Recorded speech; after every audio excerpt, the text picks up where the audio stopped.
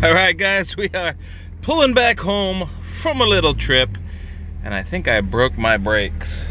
The pedal seems good. Let's check this parking brake. Pop it in neutral. Oh, yep. There is absolutely no grip on this thing whatsoever. On and rolling. Oh yeah, that's a problem. I broke my e-brake. Hey,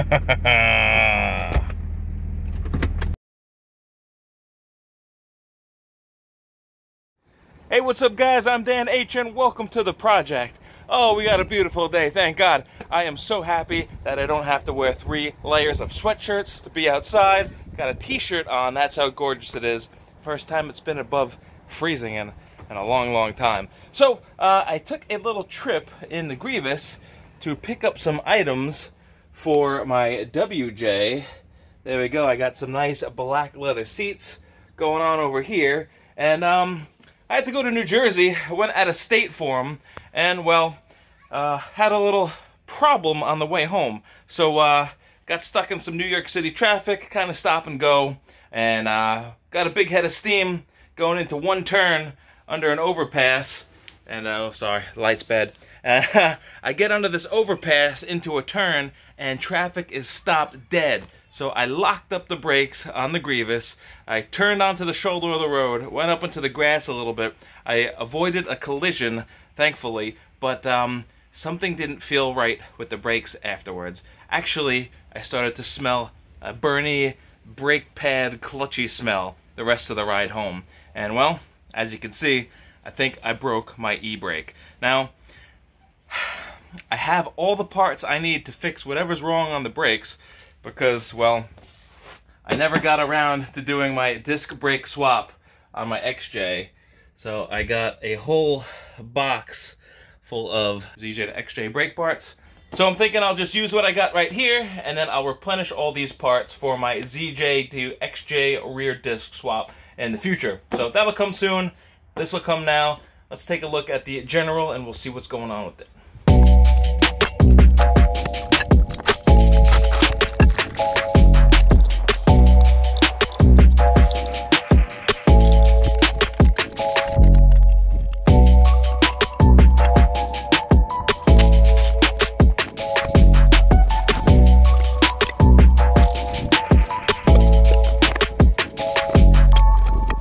Alright, guys, it is no surprise here, these brakes are shot. Now, I don't think that these rear brakes did anything at all. Look at these rotors, they are deeply grooved and junky. There is absolutely no wear on the inside of this rotor. Now, this is where the brake shoes are supposed to rub for the parking brake or emergency brake, and as you can see here, there is absolutely no pad on this whatsoever. So this e-brake was useless here. And here are the brake pads on this caliper, and there again is nothing there. Wow, terrible. But I did have this Jeep for about 2 years, and I haven't touched the brakes, so that's what you get.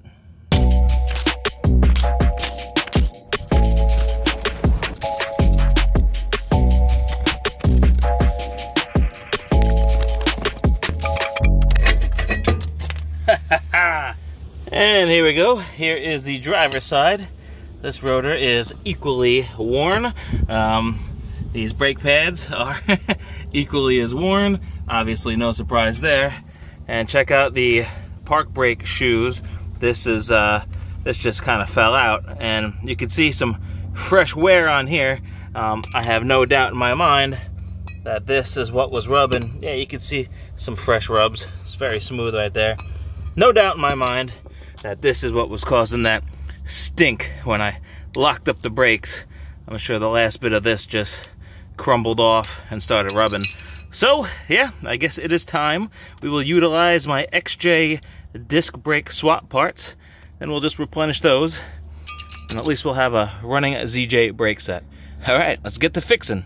All right, here's our new parts. all ready to go. I'm not gonna put on the backing plate, obviously. I don't want to take off the axle, but we're just gonna use the park brake pads, all these gadgets and gizmos, the springs and adjusters. They're gonna go on, and not swapping the calipers, but I will use these nice new brake pads. It's all power stop parts, and I will put the link in the description for all these things that you could replace on your ZJ and as well as convert on your XJ. So these are really nice, pretty beefy rotors. And the only thing I'm gonna do first is just make sure that the parking brake cables are good. So I'll put this doodad on this mount, and I will hit the brake lever, and then I'll review the footage and continue on as needed.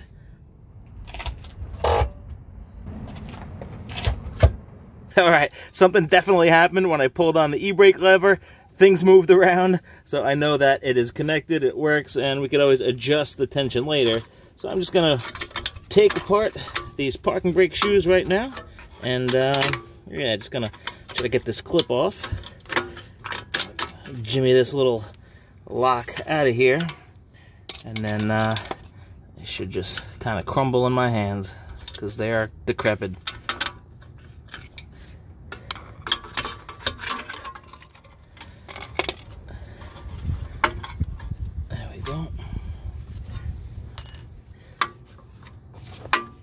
Disconnect the spring.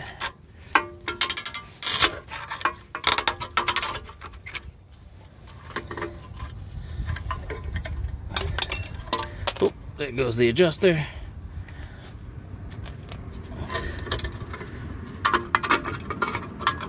There we go. There's one more clip back here.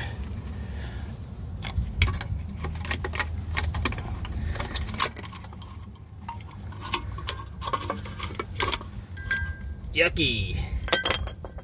And alright guys, although the brakes are completely demolished, I'm not too disgusted with this overall setup.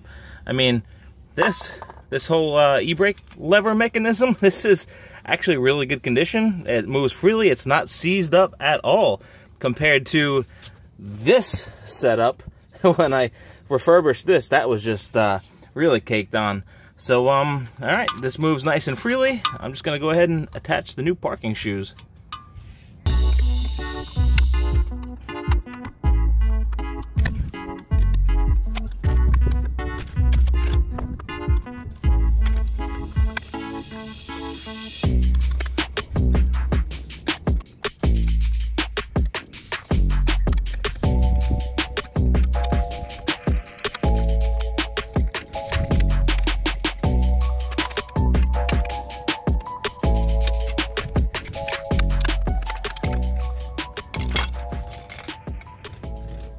There we go. Nice. All right, the new parking shoes are on. Springs are in. Clips are on. We even got the adjuster in there at the bottom. Now, I'm just gonna test fit the rotor. Make sure this goes on nice.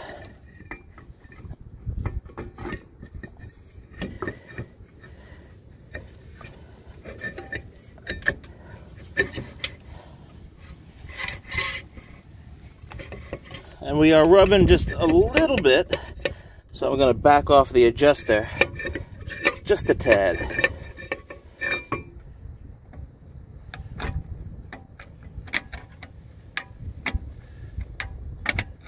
There we go. Very nice.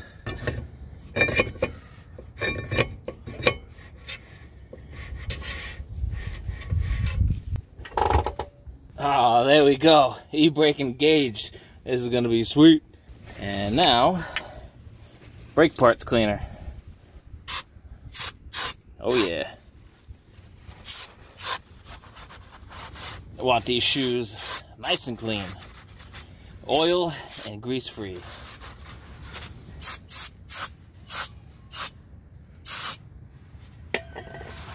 Now, a lot of you guys mentioned that I used way too much grease and anti-seize when I built these brakes, and you're probably right, but I have a ton of rust where I live.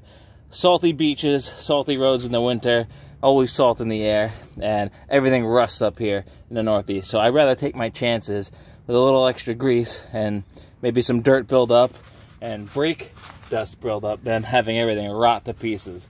So that's it. Here we go. This is the final look at the e-brake park brake shoes and all the adjustments. If you want a better shot at this, go check out my video on how to prepare these disc brakes for the XJ ZJ Swapperoo, and you'll get a better idea of how all this stuff goes together outside the vehicle. I know this axle's in the way. So this is good. I'm gonna clean up this rotor, put this on, then we'll move over to the caliper.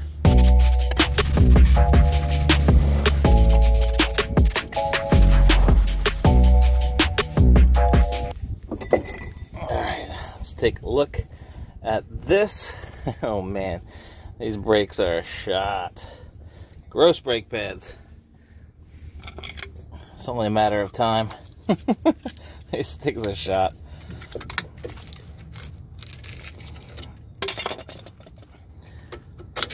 Ooh. Wow. Sorry to Grievous. I haven't looked at these brakes since the whole time I had this vehicle. Oh boy.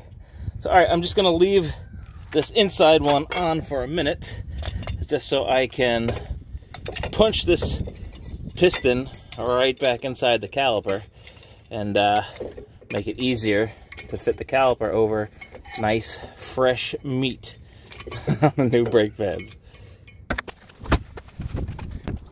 And we're just gonna open up this brake reservoir, relieve any pressure somewhere. Crushing that piston in, nothing pops over here. So that's open. We'll let all the juices flow back up.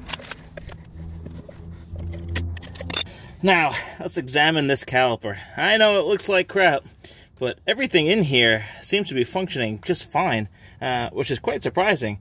These pins, they move nice and freely, and now normally you just pop these out and clean them up. But this phenolic piston, there's no chunks missing. Everything looks great. It moved in and out nice and freely. The banjo boat is definitely crusty, but it's not leaking. So despite the grime, it actually looks pretty good. And even the bleeder valve looks really good. So I'm just gonna pop on the new brake pads and then we're good to go. Hopefully it's the same story for the other side. Look at the comparison in these pads, guys. Oh my goodness. Look at this meat. It's like a steak here, and this is like strips of bologna. Nothing left of it. All right, let's go add our filet mignons back to this Jeep. Oh my goodness.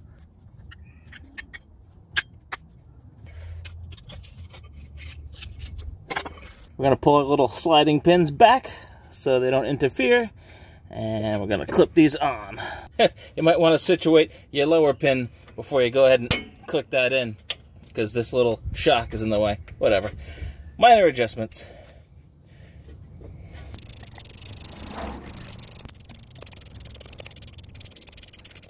Alright guys, everything is installed nice and neat. I just want to make sure that you clean this rotor down very well and get all that junk out of the brake pads. Want this as clean as possible. Use a fresh paper towel, wipe it all down, and we're good to go. All right, guys, the passenger side came out great. Now I'm going to jump into the bushes and through the driver's side. I'll probably just time-lapse this thing because nothing special going on here, except for the fact that I'll be working in some foliage. A shrubbery! So I'll fast forward through this thing, and I'll stop if I run into any problems that you guys should know about. So, yeah, there we go. Driver's side, baby.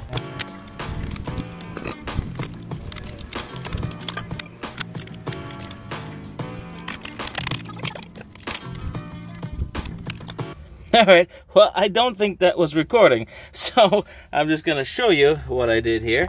Again, this is on nice and neat, and when I do the bottom springs first, kind of has a tendency to want to pull everything down, so you're going to want to make sure that you get up under here, not from the brake pad, but from this metal part. You could pry this out and up, so these tabs sit just above this little nub for the park and brake. So everything is sitting where it's supposed to be. I'm going to clean these things up and put on the rotor.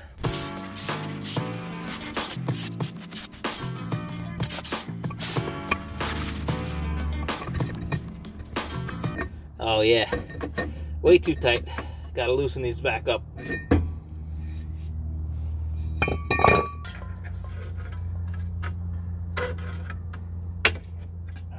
See that? That has a tendency to want to fall off this mount. So, little adjustments, and you'll get it.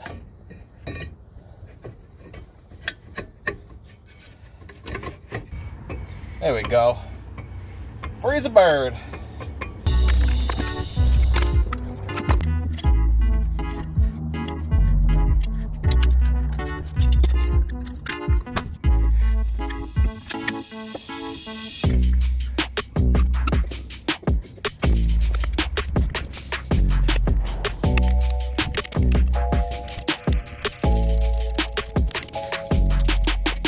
All right, guys, here they are, looking good.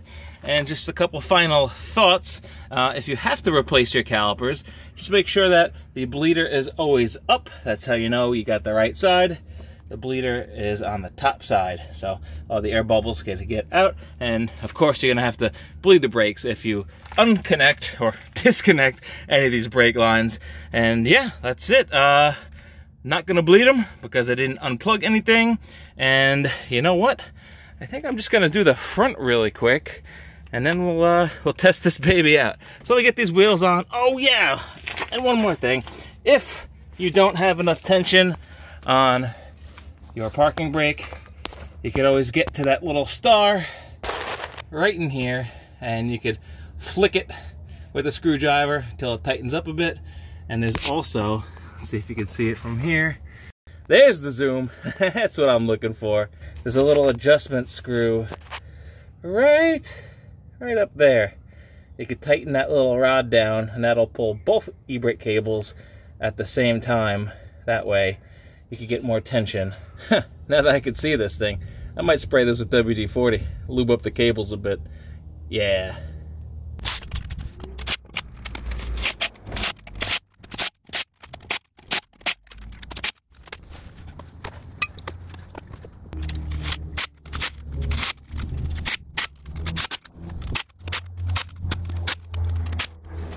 And of course, guys, before you do any driving, you're gonna wanna make sure your brake reservoir is topped off and the cap is returned nice and firm. All right, let's go for a little ride.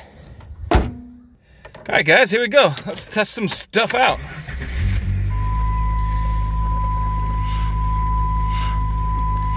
Definitely gotta pump up the brakes a little bit, get some pressure back in there. You're gonna wanna expand the good old pistons right to where they need to be before they stop. A couple pumps should do you. Feeling nice and firm. All right, let's give a little reverse.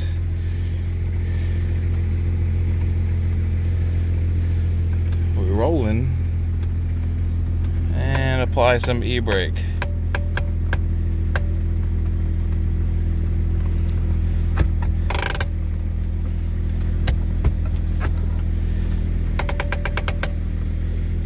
Yep. We're gonna go in there and adjust them. All right, so I'm gonna revisit this little window and flick that adjuster screw up to tighten it. And in case you need some reference, you could just go ahead and use your old one. You spin this, it expands. This way you're not guessing around under here for hours. So I know I need to flick this one up, and then I will have tightness, tautness, more taut, tighted. Yeah, shut up, Dan.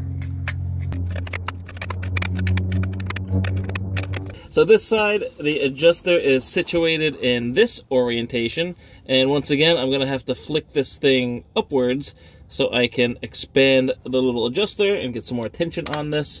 And I did about 10 turns. Well, not 10 full turns, I guess 10 little notches, which might be about a full turn. So I'm gonna try to do the same thing on this side, keep everything even. All right, I think it's tightened, tauted. All right, whatever, let's give it a try. Oh my. Holy smokes. Oh geez. Guys, look at this. New project. Look at that lower control arm. Oh my goodness. We got some rot. We will definitely be addressing this in the future. And here we go, guys. Here's something I haven't done in a while. Here are the products, tools, and supplies you will need for this job. I always recommend safety gear, definitely glasses when you're working on springs, gloves. You're going to need a means to remove the tire from the vehicle, whether it be your impact, your tire iron. Gonna need a jack, obviously. Maybe some jack stands too. That's always a good idea. Mine are under a Dana 44 in the backyard, so I had to do without it. Good old hammer to whack something off in case you need to.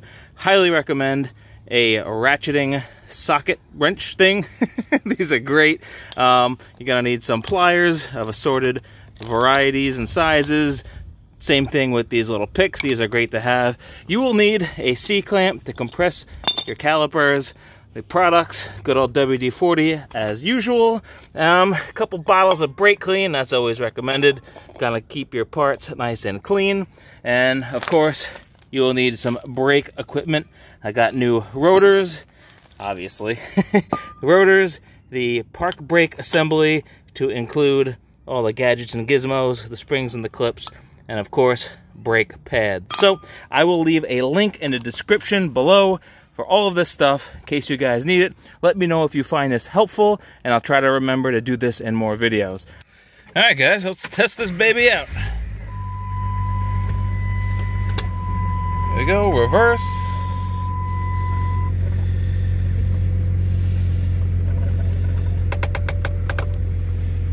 Brake on, indicated there. It's up in gear, and I'm not driving. Fantastic. E-brake, check. All right, that is a wrap.